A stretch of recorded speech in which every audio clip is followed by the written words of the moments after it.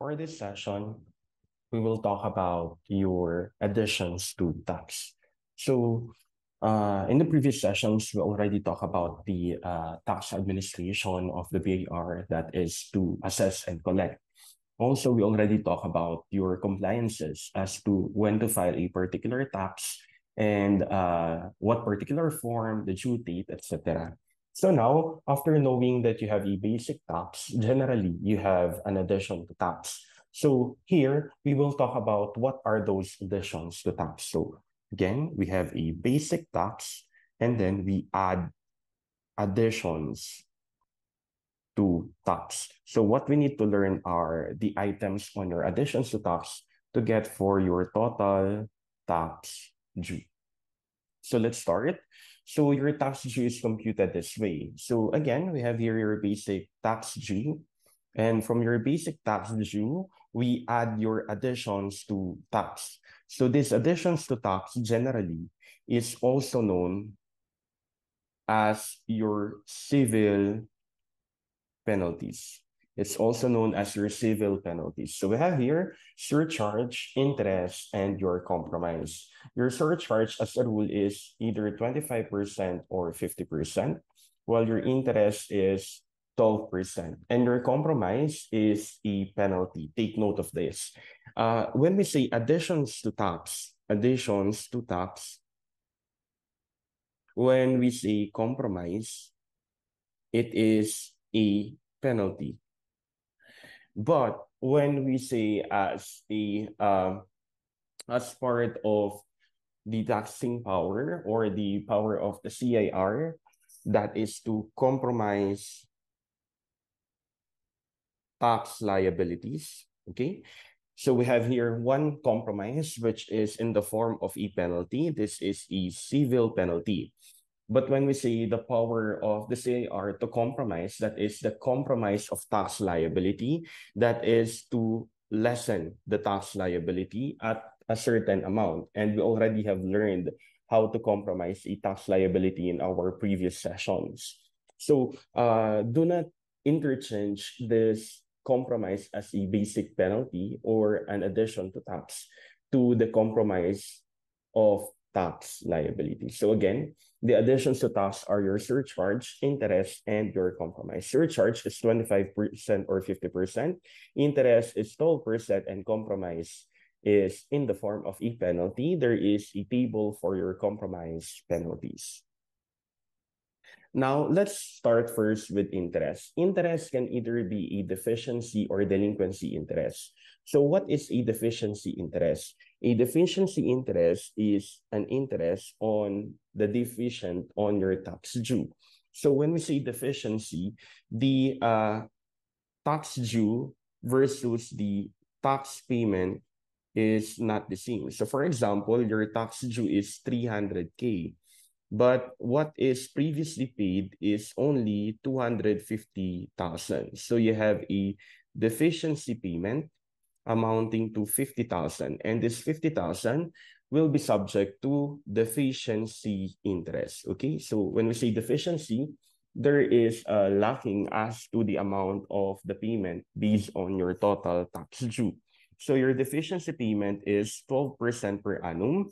And normally, to compute it, the deficient tax, you multiply it to 12%, the number of days or months divided by total number of days or months in a year. So generally, in counting the days, you exclude the first day, but include the last day. So let's say, for example, this is an ITR. Let's say, for example, this is an ITR. So it's an ITR, which is due on April 15, 2022. So ITR for 2021, which is due on April 15, 2022. And you have learned that you have a deficiency of 50,000 and you only paid that on June 10, okay? You only pay that on June 10. So to compute for our interest, we count the number of days from the due date up to June 10. So from April 15, 2022 to June 10. So to count it, what's left on April 5th, April is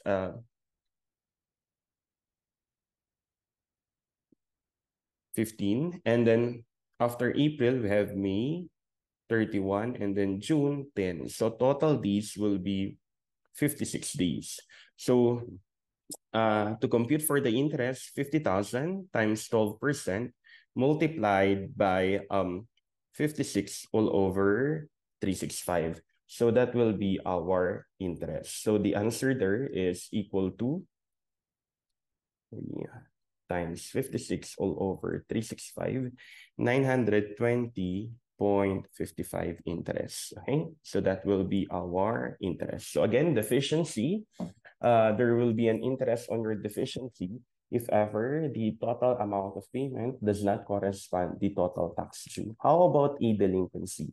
So when we say delinquency here, there is a failure to pay the amount of tax due to be filed, and or the amount of the tax due which no return is required to be filed, or there is a deficiency tax or any surcharge or interest thereon on the due date appearing in the notice and demand of the CAR, there shall be assessed and collected on the unpaid amount 12% per annum until the amount is fully paid. For the delinquency, generally, in deficiency, there was a filing. However, the amount of the total payment does not correspond to the tax due. In delinquency, there was no filing. And since there is no filing, then you are subject to interest. So failure to pay or file the amount to be paid on any return, or on the last one, there is already a due date appearing on the notice or demand of the CAR. So there will be a delinquency interest here. Now, let's expound on the third one. So how's that? So there's already an assessment. Okay, there's already an assessment. And based on the assessment, there is already a due date. So let's say, for example, you are assessed. The total assessed is, so you have 50K, the basic tax of 50K, and we have a surcharge, let's say, of 25%. So 12,500, interest of 920.55, and let's say your compromise penalty is 10,000. So this is your total tax due already. So 50,000, then we have 12,500, and then we have 920.55 and then 10,000 compromise penalty. So the total tax due is 73,420.55. So that was the assessment. And then based on that assessment, the assessment said that it is due on or before August 15, 2022. It is due on or before August 15, 2022. Now, assuming you did not pay on the due date of the assessment, you did not pay on the due date of the assessment, so what will happen? You will be subject to a delinquency interest. So what is that delinquency interest? So based on the total tax due, so 73,420.55, you multiply it again to a 12%, you multiply it again to the number of days all over total number of days. So that will be your total delinquency interest. So that is for number 3. Again, what does number 3 means? You were previously assessed. So there is already a deficient tax. At the same time, you are already subject to surcharge, interest, and compromise on that. So this is our example. You are assessed, and based on that assessment, there was already a due date on August 15, 2022. So if ever you were previously assessed and there's a due date, but you were unable to pay on the due date, you will be subject to delinquency.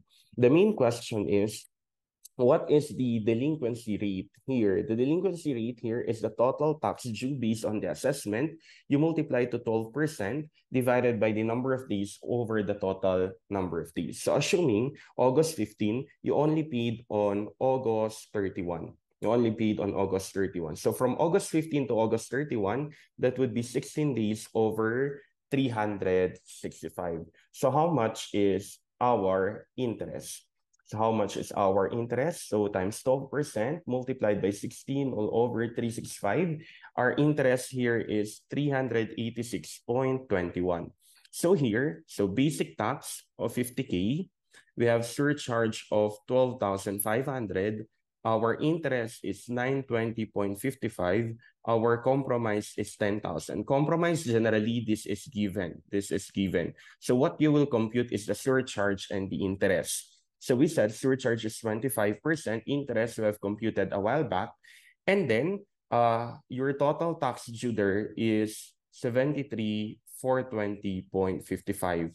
Now, based on the tax due on your assessment, you will add additional delinquency interest of 386.21. So your total tax due now is equal to 73,806.76. Okay, sir, question, will I be still subject to surcharge because I was unable to pay the total tax due on the assessment? No, not anymore. You will only be subject to delinquency interest. So this is quite easy to understand. Again, there will be a deficiency interest if the tax due is not equal to your payment. The delinquency happens if ever you have failed to pay. What did you fail to pay? You failed to pay the tax due on your return, or you did not file your return. At the same time, you failed to pay the deficiency tax based on an assessment. So that's number 3. So again, deficiency happens when the tax due is not equal to your payment. Delinquency happens if ever you failed to pay the tax due on a particular return because you did not file the return. The second one, you failed to pay the tax due on an assessment. So that's the number 3. So number 1 and 2 failed to pay the tax return. Number 3 failed to pay the assessment. And if ever you fail to pay the assessment, how do you compute it? You compute it based on the tax due. You multiply it to the percentage and the number of days all over the total number of days. Take note, the basis here is the total tax due. Unlike in deficiency, the basis is basic tax. Here in delinquency, the basis of number 3 will be the tax due per assessment. Tax due per assessment. Okay, I'll just write it here. So again, we have here delinquency, right? The basis is basic tax. For deficiency can either be failure to pay because you failed to file, or failure to pay the assessment. If failure to pay because you failed to file, your basis is still basic tax. But failure to pay due to assessment, your basis will be the tax due per assessment. Okay, tax due per assessment. You multiply it to 12% over multiply it over the period. So there's not much of a problem here as long as you know what you are subjecting to interest. So do not forget, it could be delinquency or it could be also deficiency. Now let's go to your surcharge. For surcharge, it could be a simple neglect or willful neglect. For simple neglect, that is failure to file any return and pay the tax due thereon. So for example, your income tax return, it is due April 15, you failed to file that and you failed to pay, that is considered simple neglect. If the return is not filed with the proper internal revenue officer, so let's say, for example, you are registered in RDO Baguio, but you paid your tax in RDO Tuguegarao, then you are subject to surcharge. Another one, if you fail to pay the deficiency tax shown in the notice of assessment, so for example, the notice of assessment earlier, 50K, you will be subject to a surcharge of 25%.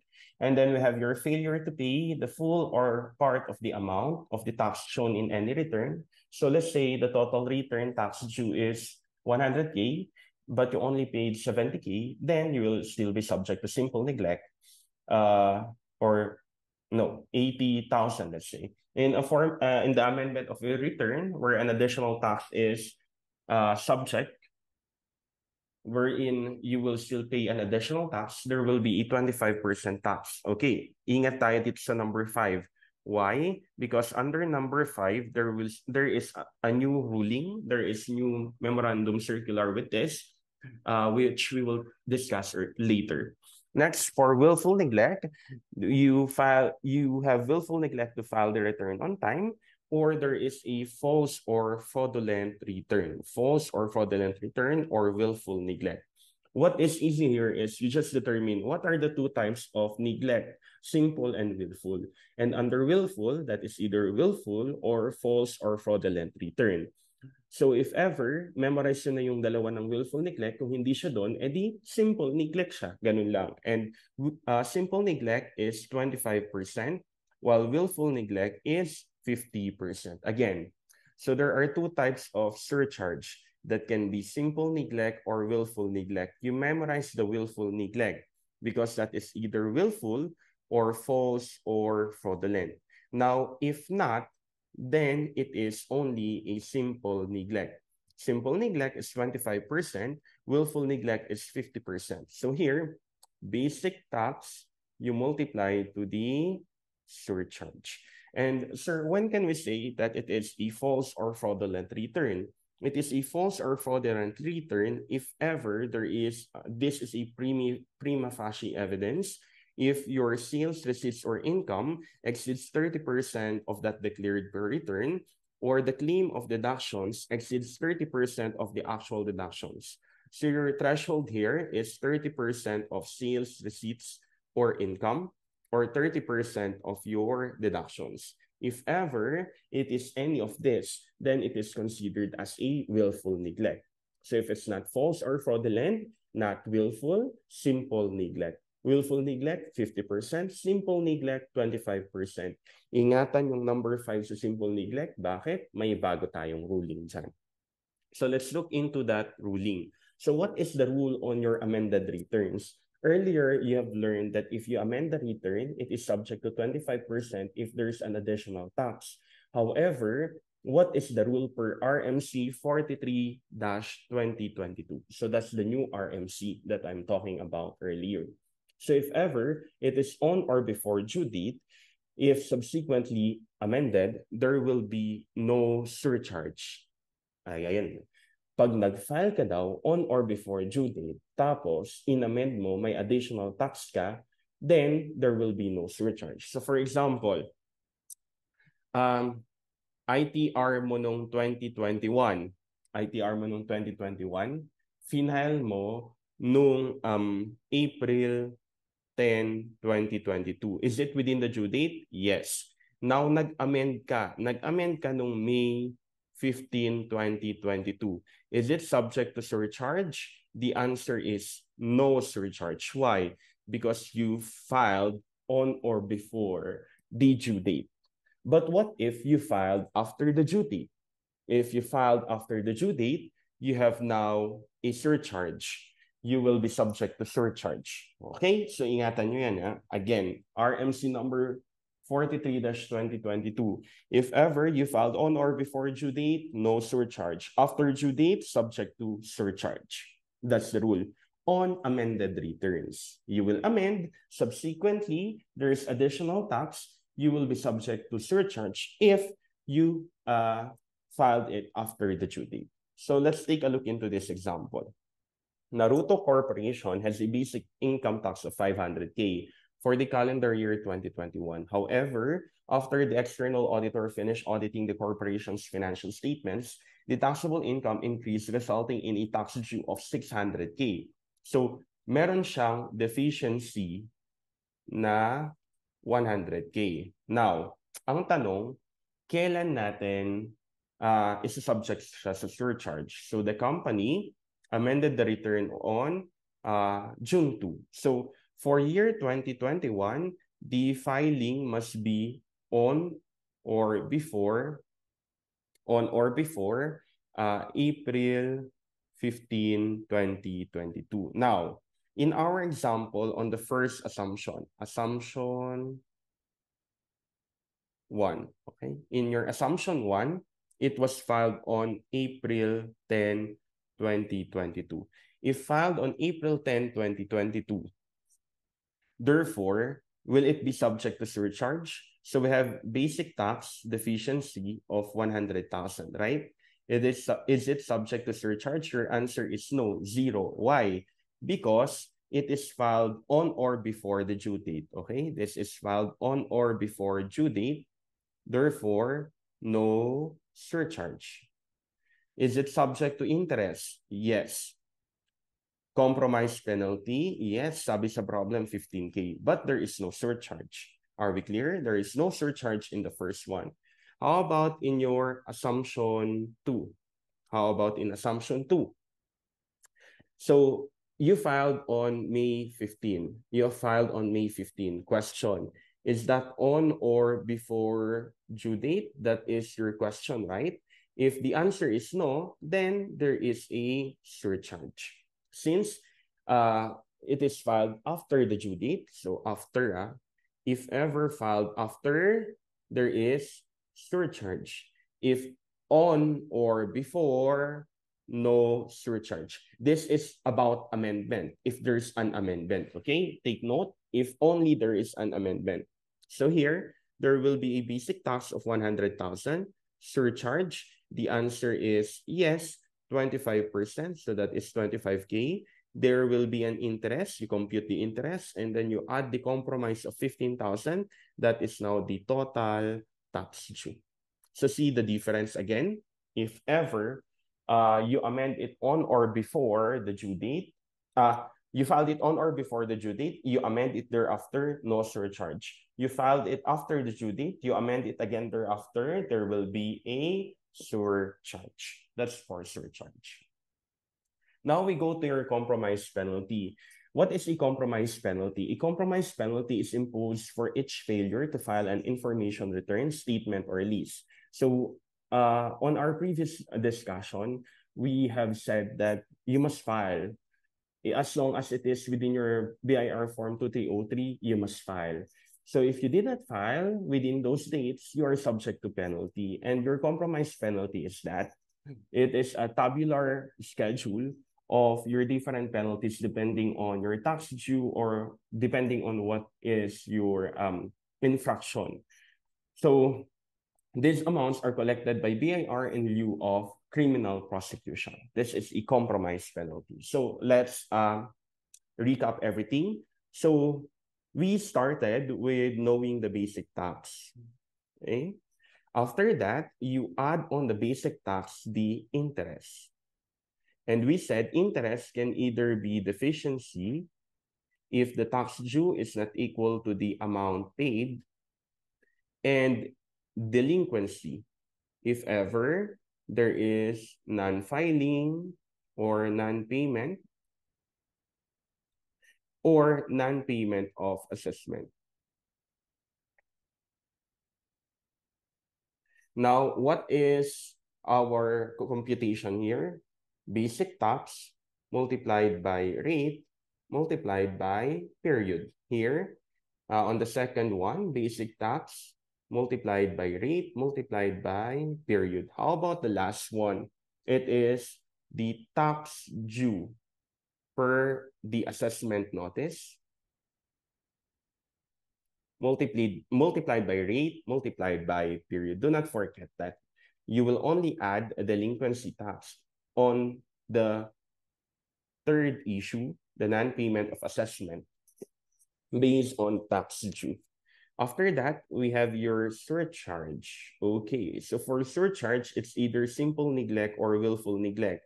Willful neglect, it is really willful, or it is false or fraudulent. What is the prima facie case that it is considered false or fraudulent? 30% under declaration of sales, receipts, or income. 30% over declaration of your deductions or cost of sale. If this is the case, 50%. If not, then 25%. Next, rule on the amendment. Rule on the amendment. If filed on or before, no surcharge. If filed after, there will be surcharge. And then lastly, you add your compromise penalty. That is now your total tax due. Okay, that's it for your additions to tax.